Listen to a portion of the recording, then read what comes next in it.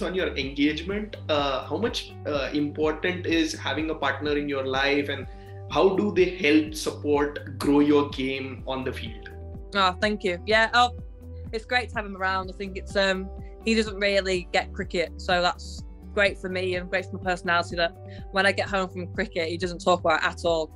So I think that's great for me. But yeah, when he's here on tour, he's just a great distraction to what's actually going on. So when it's a day of a game, we'll go out and do something nice and go out and if I get nervous, and it's just really nice to have him around to have that support. He's so different. Yeah, he likes football.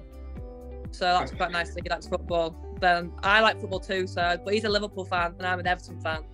So that's not an ideal combination.